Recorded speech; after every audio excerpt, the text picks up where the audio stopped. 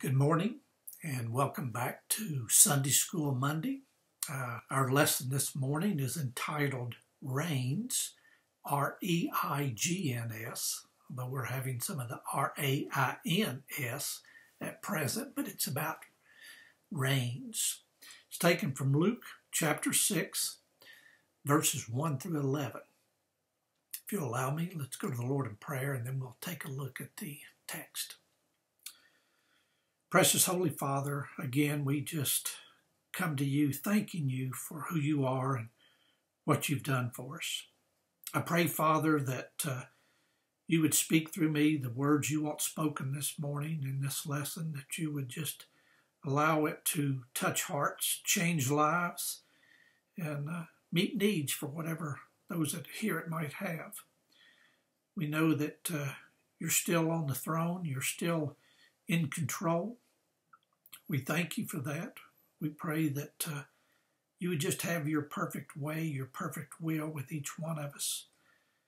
And that, Father, you would just bring unity and harmony back to this nation, that you would have your way. We thank you that you've given us scripture that we can look into and see how you operate and things that you do. And we just pray, Lord, that you would just have your way. That you would just work things out the way you want them worked out. Help us to be obedient and available for service. Now we just pray that you would be with us during this Sunday school hour, that you would have your way. We thank you for it, Father. We love you. In Jesus' name, and amen. All right. Well, this is entitled Reigns, Luke chapter 6, verses 1 through 11. So let's take a look at the printed text, and then as usual, we'll come back and we'll talk about it. One Sabbath, Jesus was going through the grain fields, and his disciples began to pluck some heads of grain, rub them in their hands, and eat the kernels. Some of the Pharisees asked, "Why are you doing what is unlawful on the Sabbath?" Jesus answered them, "Have you never read what David did when he and his companions were hungry?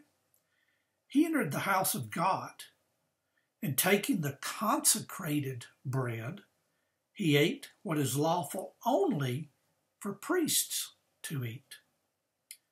And he also gave some to his companions. Then Jesus said to them, 'The Son of Man is Lord of the Sabbath.'" Let's remember that. That's a key verse right there.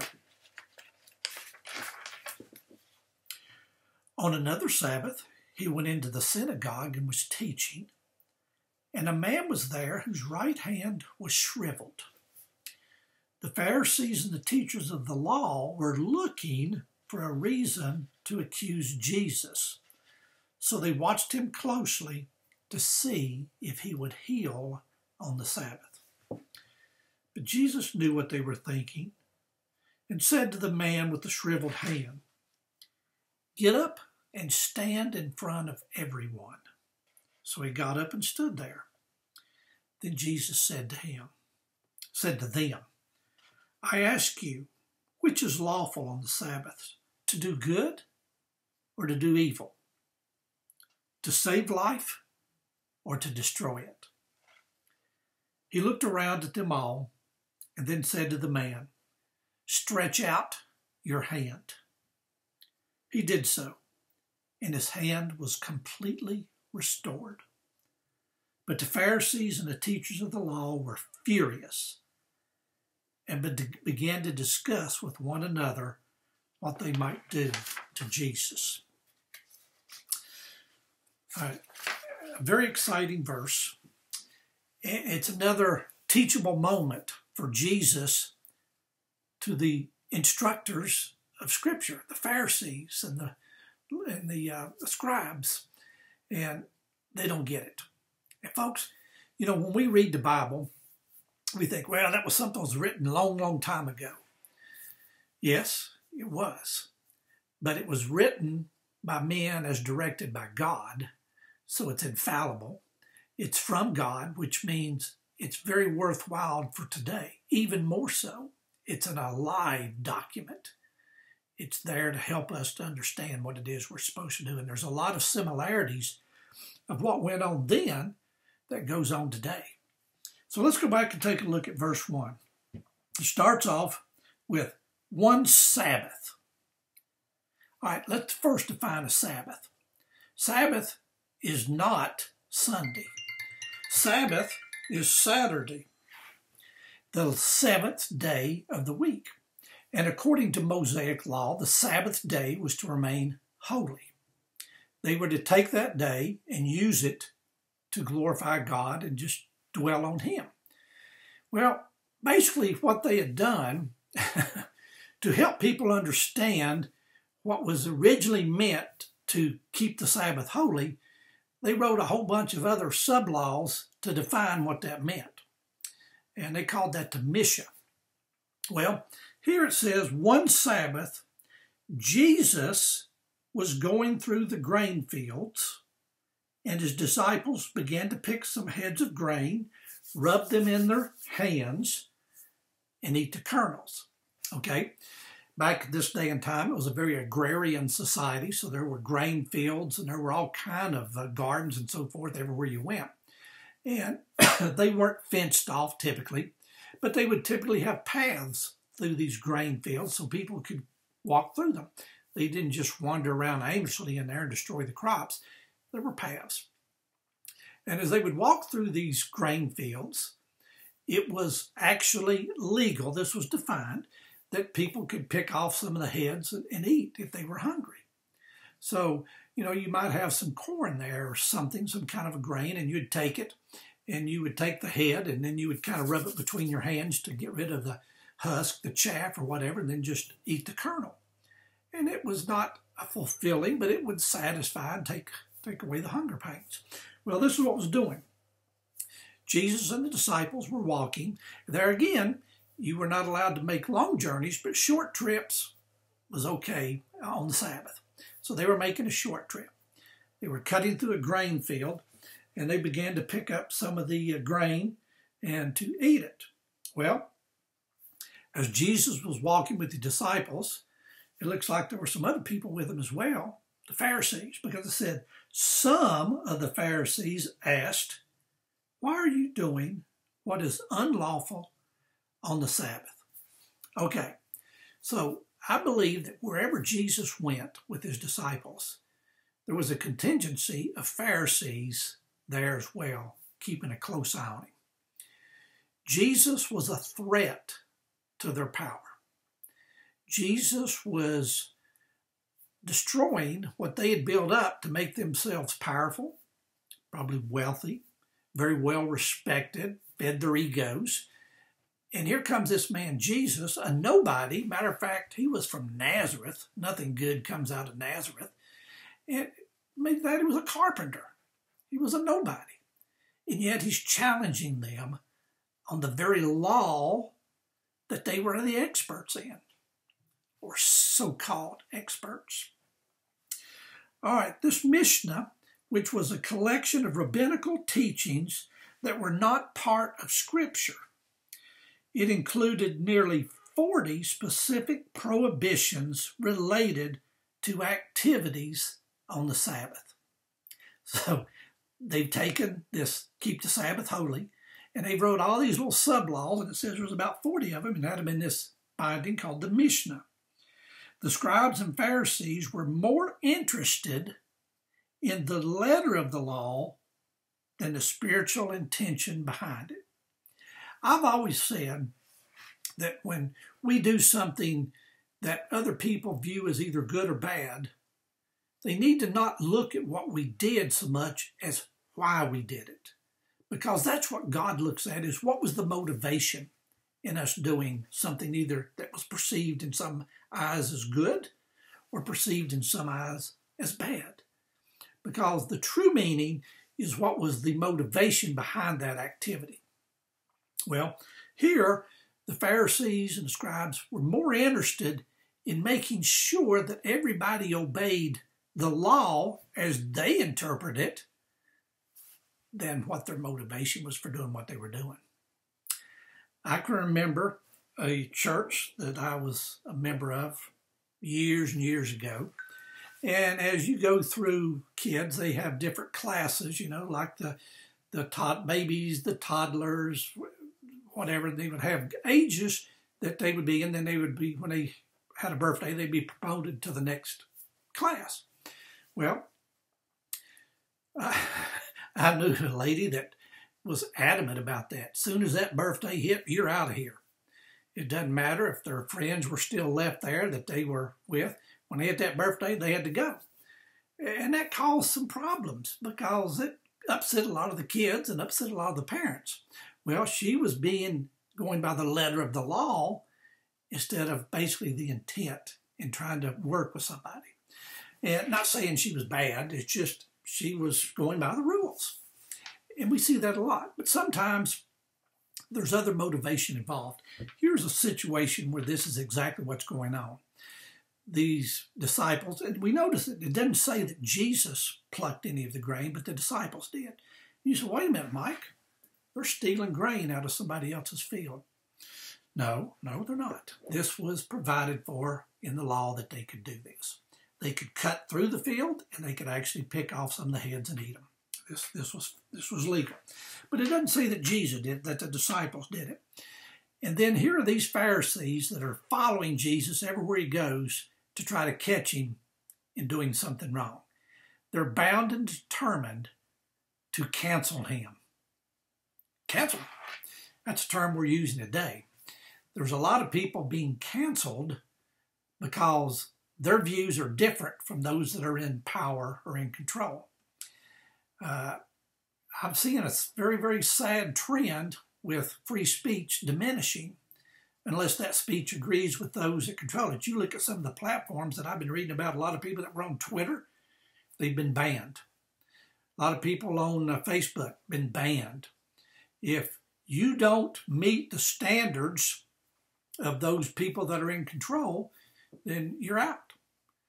Well, what are those standards? Well, that's the point. It might be different than what you view with what they view, and they're in control and they get to make the decision. Well, is that free speech? Not really. You say, well, Mike, could they be doing something that can hurt somebody? Possibly, but then there's other people on there that have a lot of things that are hurtful that are left alone because of a certain way they view it. And anyway, we'll not get into all that. But here, they were trying to cancel Jesus because Jesus was going against the establishment. And he was destroying, in their mind, their power base. Well, this position of being a Pharisee or a scribe or whatever was not meant to be a powerful position for you to enrich yourself. It was a position of work for you to take the gospel or the Bible, the teachings, and bring it to the people. What the original intent was from God. And they perverted it. Well, moving along, they picked up the grain, and the Pharisees saw it, and they were asking, why are you doing to the disciples what is unlawful on the Sabbath? So here again, they think they've got them nailed, and they're asking this. Well, just remember, some people are more interested in maintaining religious traditions above everything else. We got to do it to the letter of the law. I've seen people that just absolutely will take a Bible and beat you over the head with it because you're not doing it the way it says in the Bible. Now, is that going to bless you? No, it's probably going to run you off. I've heard of a lot of people that say, well, I'm not going to go to that church because they're just too mean. Of course, a lot of people, said, I'm not going to go to church because I don't like peanut butter. What do you mean by that? Well, one excuse is good as another. I'm just not going to go to church because I just want to do other things. Okay, you have that prerogative. But folks, let me tell you something. I believe Jesus is Lord. I believe he is the Son of God. I believe he did come to earth, was born of a virgin, lived 33 and a half years. He was crucified. He was buried. He came back to life and showed himself. And then he ascended to heaven, and he sitteth on the right hand of God right now to make intercession for you and me. And I believe that he is coming back again. And I believe we are fastly approaching that time. I'm not setting a date. Nobody knows except for God. But I will tell you, it's one day closer today than it was yesterday. Now, you think, well, I've got plenty of time to get ready. Maybe, maybe not. What if while you're waiting for him to come back and waiting to make that decision to follow him, you have a heart attack, an aneurysm, something that takes you out just like that? You're just a heartbeat away from eternity. Don't put it off. If God's speaking to you and you feel that tugging at your heart, that uncomfortableness, that's God saying, please accept me. Then all you got to do is admit you're a sinner, ask God to forgive you and save you, and he will. All right, let's look down at verse 3 and 5. Jesus answered them, have you never read what David did when he and his companions were hungry? He does battle with Scripture. These guys know the Scripture. They study the Scripture. They know it very well, inside and out. So he's going to bring to their attention a situation. And I think it's beautiful the way he uses the Scriptures to do that. He said, he, meaning David, entered the house of God, and taking the consecrated bread, he ate what is lawful only for priests to eat. And he also gave some to his companions. Then Jesus said to them, the Pharisees, the Son of Man is Lord of the Sabbath. Pardon me, there's a lot of stuff crammed in here. All right, so Jesus, when the Pharisees asked the disciples, hey, you're breaking the Sabbath, he jumps in and he answered them, and he said he wanted the Pharisees to understand a greater spiritual truth. They're looking at the superficial words, and they're using that to beat over the heads of those that don't do exactly the way they think they should. But Jesus is going to open up the meaning of the Scripture. He's going to go deeper than just superficial value and explain some things to them, giving them another opportunity to accept him. Okay? So he brings into their attention a passage in the Old Testament, which is actually 1 Samuel 13 and 14.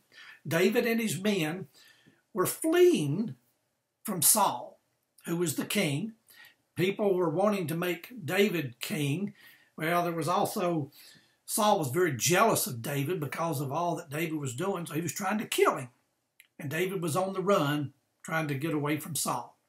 And as he's going out, he's hungry. And he comes across a little church, if you will. The temple was not built as of yet. There was a tabernacle somewhere in this town. I think the town they called it was Nob, which was not too far away from Jerusalem. And he goes in, and every week there's 12 loaves of bread that are presented to God, as they call the showbread, and it's consecrated. And the only people that can eat that bread through the law are the priests. David's hungry. He goes in, asks for help. Well, this priest, David asks for 5 loaves, and the priest gives him all 12 of them. And so David eats, and he takes back, and it gives to his men, and gives them to give them sustenance, to give them nourishment, because they're going to die if they don't have any food. David's going to end up being king. God wants that to happen. Saul's trying to kill him. He's trying to get away. He needs food for strength. So God says, this is okay to do this. And this is what he's trying to point out to the Pharisees, that yes, that's what the law says, but sometimes there's a greater good involved. And he said, as a matter of fact, the Son of Man, identifying himself, is Lord of the Sabbath.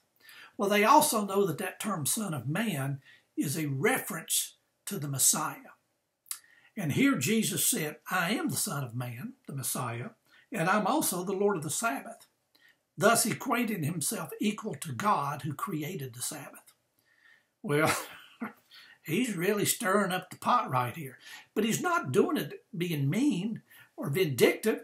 He's trying to get them to understand, number one, who he is and what the Scriptures actually mean when you apply it to the different situations that arise. Well, we go on down here and see verse 6 and 7. It says, on another Sabbath. So he's getting ready to give them another example. Now, one thing Luke does not go with a day-by-day activity list, roster of what Jesus does. He changes things up. But here he just says, on another Sabbath, he went into the synagogue and was teaching, and a man was there whose right hand was shriveled. All right, so basically, he's probably in the same area of where he stays, and he goes into this tabernacle that or synagogue that's there in this area, and he must be a regular, that they must know who he is, because it says, on another Sabbath, he went into the synagogue and was teaching. So he had free reign, and so the rabbi there of that synagogue probably knew who he was and allowed him to come in and speak on numerous occasions whenever he wanted to. So he takes an opportunity here to go into this synagogue on this Saturday, this Sabbath, and teach. Well, it said there was a man there whose right hand was shriveled. All right, well, let's see what that word shriveled means. It describes a limb that was paralyzed and withered from disease. It just didn't work. And this hand was just inoperative, and it was just something that was there, and it was just a lifeless limb that he couldn't use. Well, he'd probably been that way from birth. Now, did Jesus know he was going to be there when he went in? Maybe. Doesn't identify. Did the Pharisees know he was going to be there when they went in? Don't know. They could have set this up. They could have said, hey, we want you to be in the synagogue this particular Sunday. I really don't know. It doesn't go into a lot of that, but it doesn't really matter. What matters is the situation is here right now. Jesus is there teaching. The man with the shriveled hand is there, and the Pharisees are there. And the Pharisees, it says, the Pharisees and the teachers of the law were looking for a reason to accuse Jesus. They're not there to hear what Jesus has to say, to listen to his teaching. They're not there to support the local rabbi. They're not there for any reason other than to find a way to get Jesus. That's all they're there for. So they watched him closely to see if he would heal on the Sabbath. So it sounds to me like this is possibly a setup, that they arranged this situation, that this guy would be there when Jesus was there teaching. Maybe, maybe not, I don't know. But it says they were watching to see what Jesus was going to do. Well, it could be that Jesus might have even known who this man was and seen him before, but he didn't choose to heal him at that point. But today's a different day, and there's a different message to be proclaimed right here. It's a teachable moment for a lot of people. The man with the shriveled hand, the attendants there in the synagogue, as well as the spiritual leaders, the Pharisees. Everybody had the reason for being there. Some were pure, and some were not so pure. Well, the religious leaders' antagonistic attitude revealed itself as they were looking for a reason to accuse Jesus. Normally, people who have ill intent will expose themselves. You can see things, and, I don't like to get into political stuff because it doesn't really, I've got too many friends on both sides of the aisle that I think a lot of. But I believe we can see a lot of people who have ulterior motives being exposed through different things as we watch closely. The Pharisees exposed their intent. They're supposed to be the religious leaders, the guys that are smart, that are to instruct and to teach the ways of God. But they've exposed themselves as they're hypocrites. They're power hungry. They love the praise of men, so they have egos. They want everybody to bow down to them and listen to what they have to say. In other words, do as I say and not as I do. Well, they expose themselves. So we go to verse 8 and 9, And it says, but Jesus knew what they were thinking. Now, I just find that fascinating because you got to realize Jesus is the God-man. He's fully God, and yet he's fully man in the man Jesus. Now, I can't really explain that because I have a finite mind, and this is an infinite concept. But here, Jesus knows what they're thinking.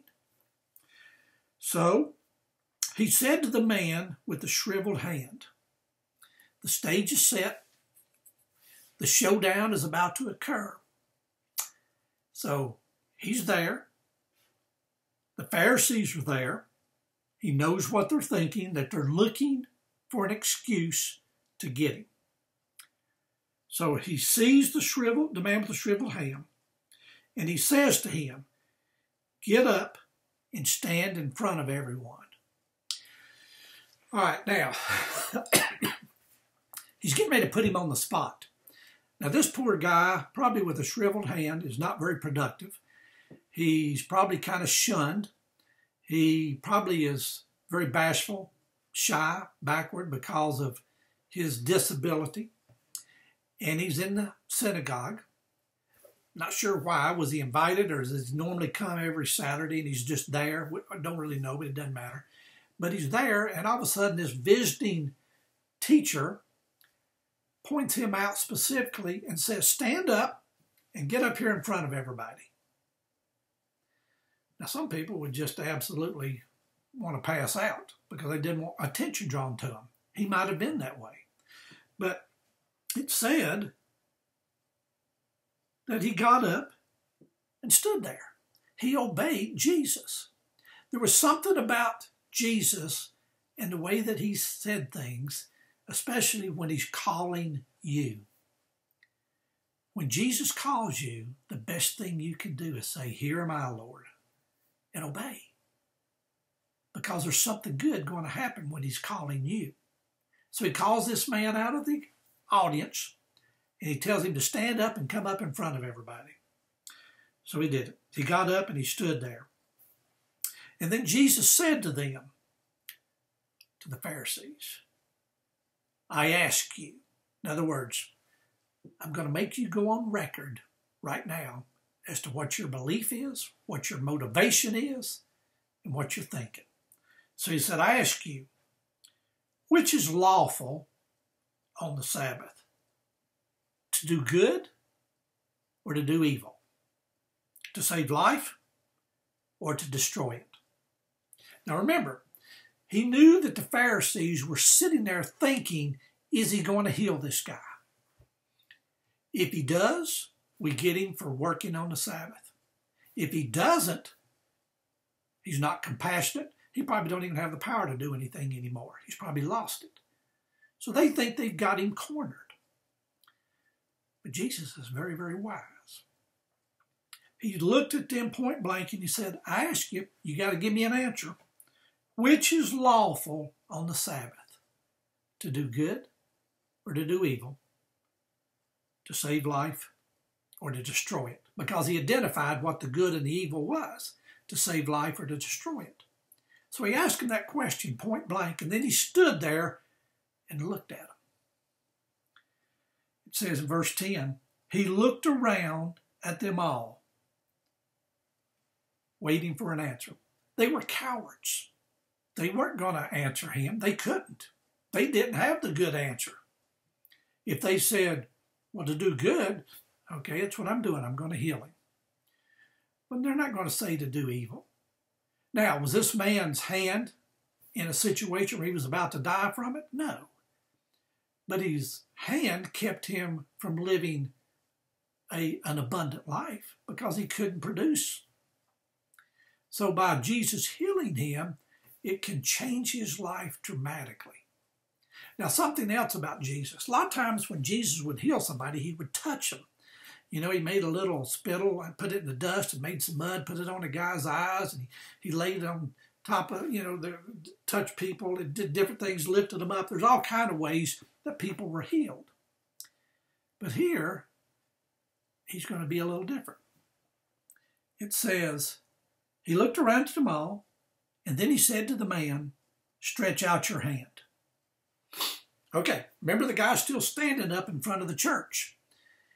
And everybody's probably looking at him. They're looking at Jesus. They're looking at the Pharisees. Jesus got everybody's attention. Like, what's getting ready to happen?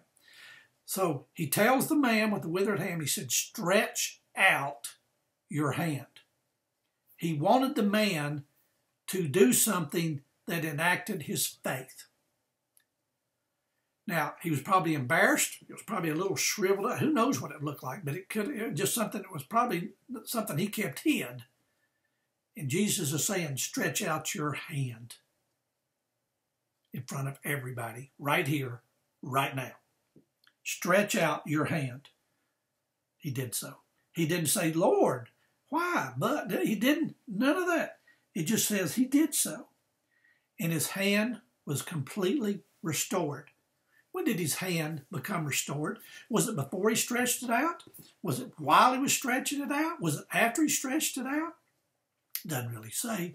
But I believe when you look at these verbs and you look at them, I think it was as an act of his obedience, his faith, that as he stretched it out, it became whole at that point. That's just kind of what I think, by the way the syntax of the words and everything else. But I believe as he stepped out in faith and did what Jesus said by stretching that hand out, God healed it. All right? But the Pharisees and the teachers of the law were furious. Now let's just stop right there. We just saw a miracle that probably people in this synagogue knew this man, they knew his condition, and they just saw his hand completely restored. A miracle. Just wow. So they're probably just, oh my goodness. And can you imagine how the man must have felt? I mean, he's probably looking, he's probably doing all, he's all excited.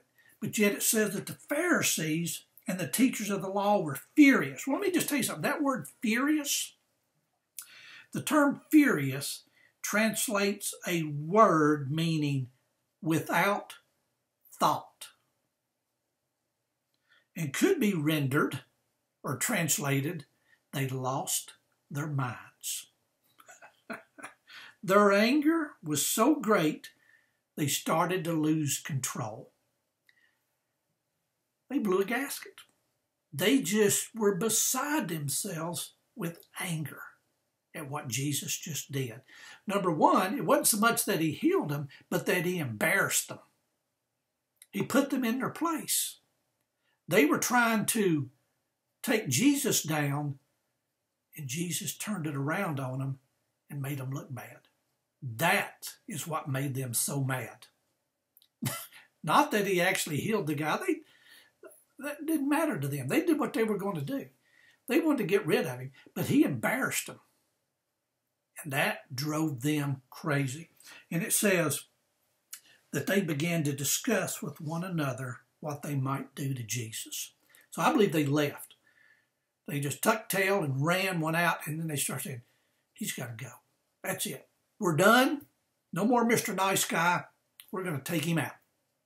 We're not going to just cancel him. We're going to cancel him permanently. He has got to go. Now, I want to point out something to you. The evil intent of the Pharisees contrasts with the good Jesus did. Both things happening on the Sabbath. Jesus did good on the Sabbath. They did evil. Their anger seethed. Jesus went back over into verse 9, and he said, you know, which is it, I ask you, which is lawful on the Sabbath, to do good or to do evil? Jesus did good. They did evil. Jesus preserved life. They are figuring out a way to destroy life. Jesus' life. You see the dichotomy right there? These were the religious leaders, the ones in charge of everybody's spiritual welfare. And yet they're wanting to kill Jesus because he did something good on the Sabbath.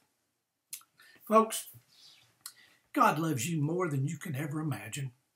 There's nothing you can do or did or will do that God can't forgive you for. Please Ask Jesus to come into your heart and save you today if you've never done that. That'll be the greatest decision you'll ever make. He is coming back, and he's coming back for his own.